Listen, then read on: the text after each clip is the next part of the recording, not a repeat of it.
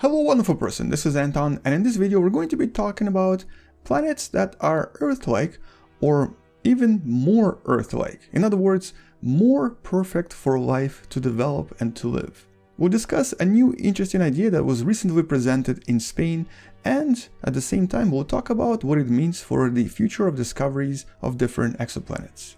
So let's talk about this in more detail, and welcome to What the Math.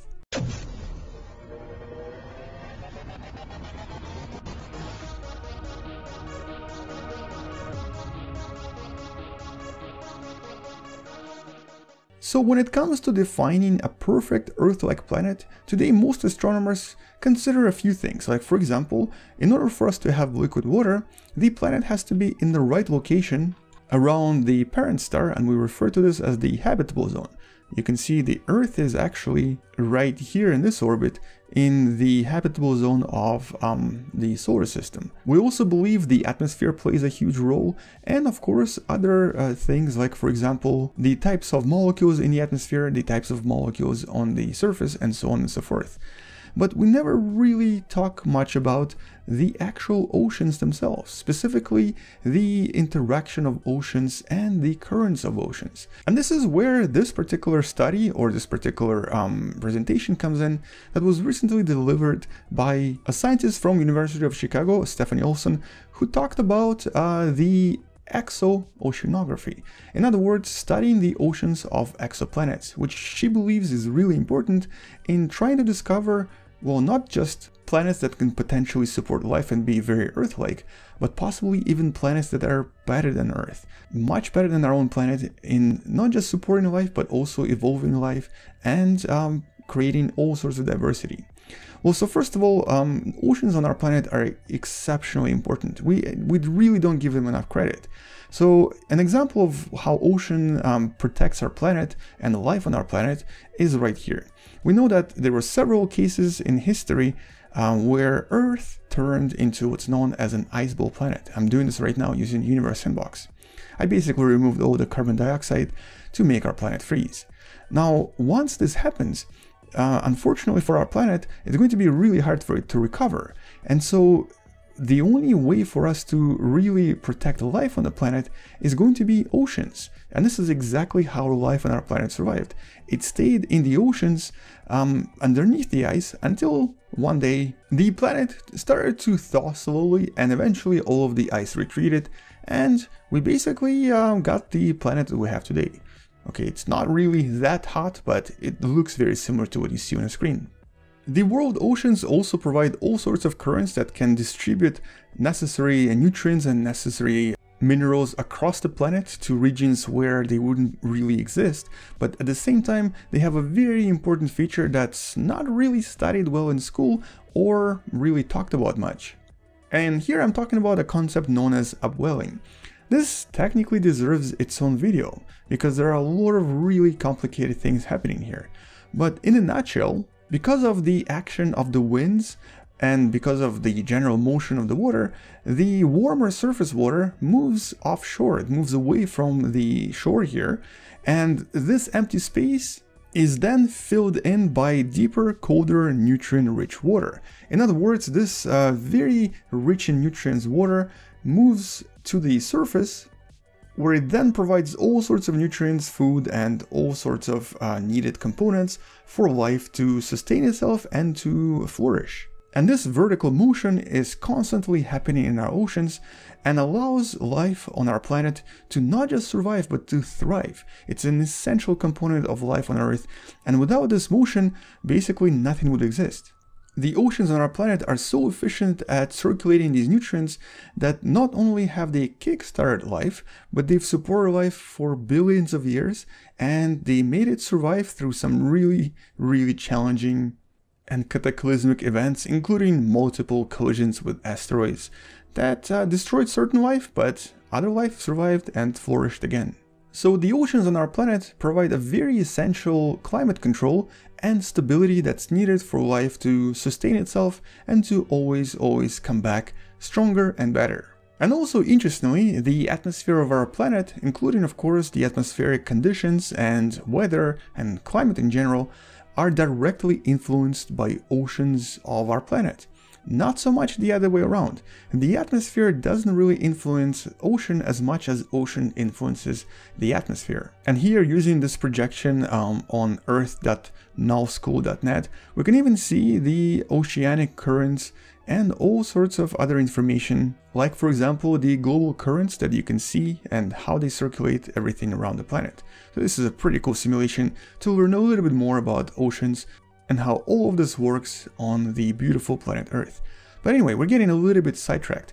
We've talked about the importance of oceans and why they're so beneficial and so crucial to life on Earth. But what does all of this have to do with exoplanets? Well, according to the scientists behind the study, it just so happens that if you were to simulate similar conditions to what we have on Earth using, like for example, the very rigorous NASA simulation known as Rocky 3D, you can technically generate all sorts of interesting planetary conditions. Like for example, here we can even generate Earth if it had 4 times more CO2 as compared to what it has right now. And here's kind of what Earth would look like. Pretty hot. But anyway, so this is a very accurate simulation and technically an extremely powerful tool, but they used this tool a little bit differently.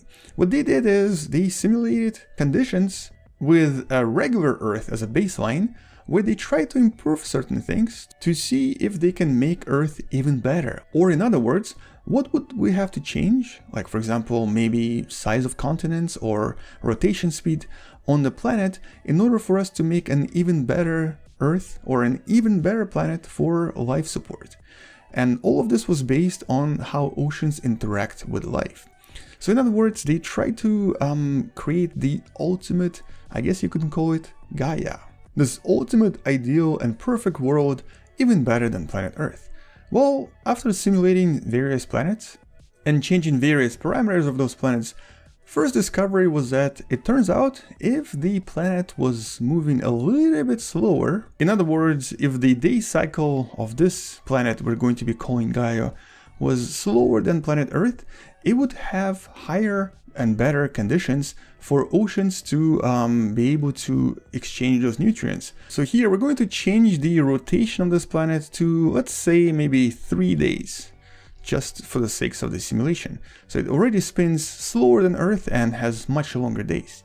At the same time, it's very important for these planets to have at least some continents. So just an ocean planet is not a good place.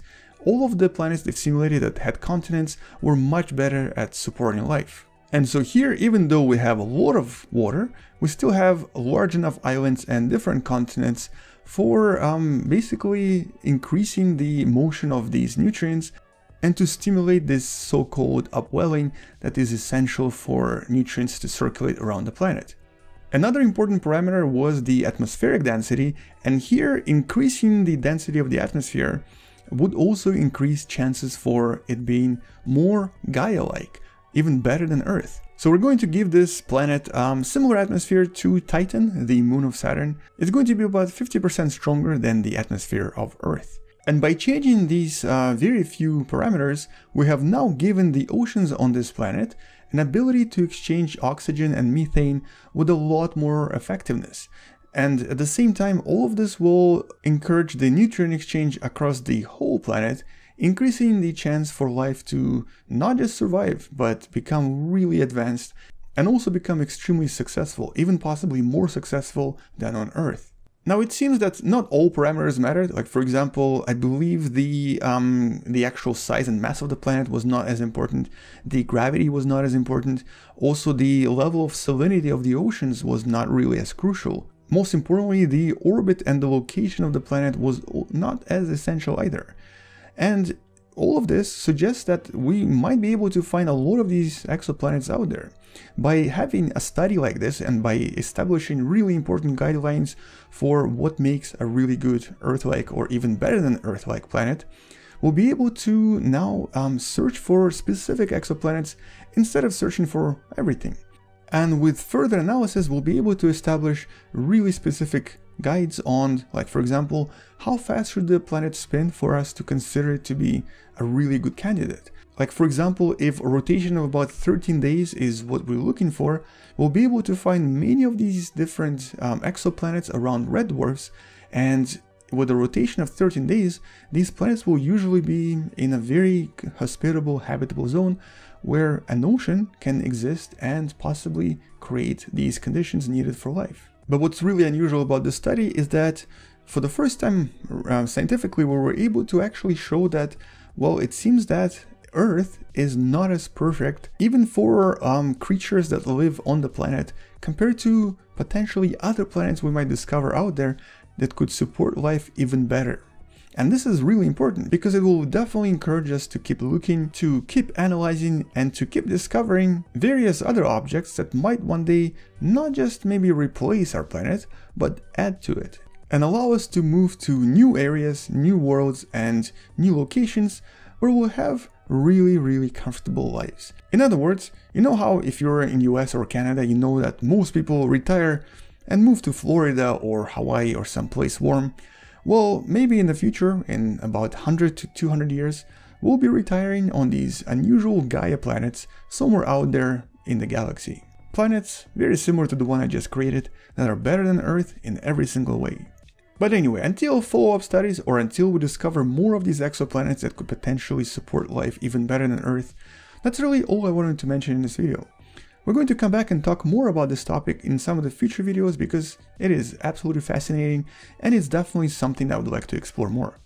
Anyway, on that note, come back tomorrow to learn something you may have not known before, share this with someone who loves learning about space and sciences, and maybe even consider supporting this channel on Patreon because it does help me quite a lot. I'll see you tomorrow, space out, and as always, bye bye.